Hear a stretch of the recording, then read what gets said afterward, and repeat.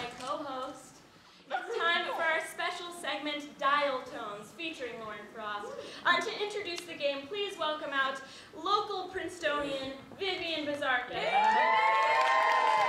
It's time for Dial Tones. That means in just a moment, I'll ask for a volunteer to share a long text message that they've received.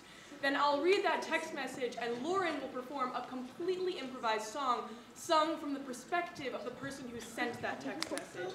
And of course, improvising with her on the keys is male model Mark Fishman. Now, all we need to get started is that text message. So just put your phone up in the air if you have a long text message that you want to share with an audience of so many. Okay, so this text message is from Joe.